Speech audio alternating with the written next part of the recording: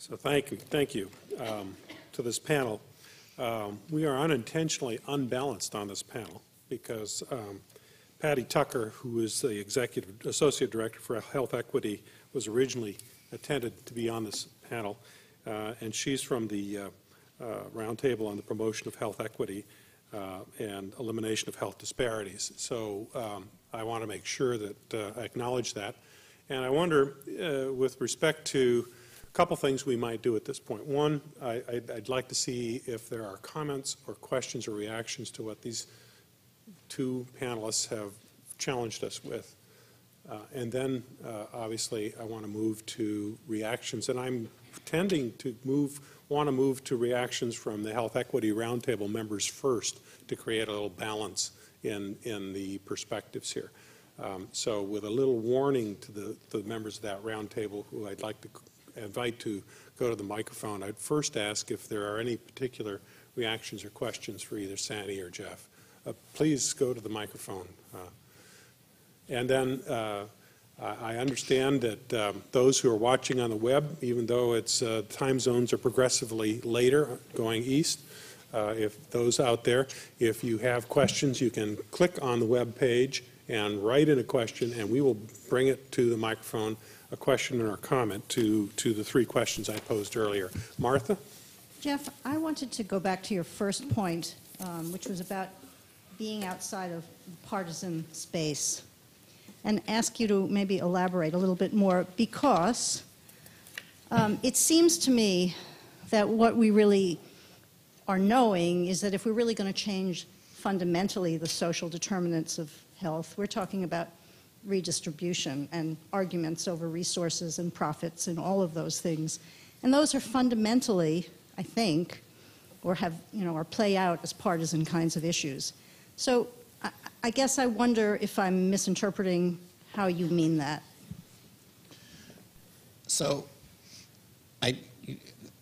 it is certainly, I'd be naive to suggest that some of these conversations are more likely to happen in one part of the political spectrum than in another.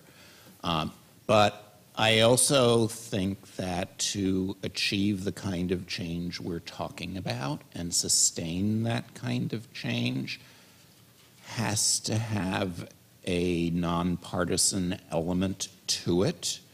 And in fact, ultimately may not happen without some kind of bipartisan support.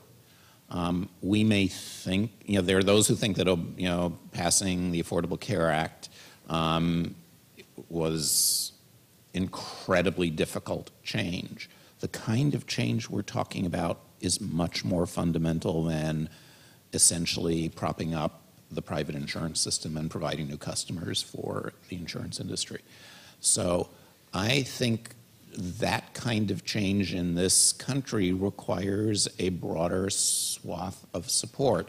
And what's been interesting, not that I haven't been paying total attention to everything that's been going on here, some of the reaction to the president's speech and some of the thoughts that are out there about how you address some of those inequities and how other countries have addressed those inequities sometimes have very conservative solutions with how you play with taxation policy and that sort of thing. And it isn't necessarily a direct the answer isn't necessarily a direct redistribution of income.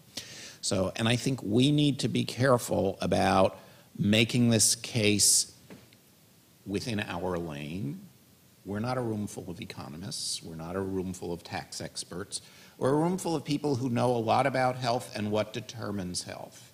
And I think we can be expressing that, and I think we need to be open to multiple approaches to what the solution may be.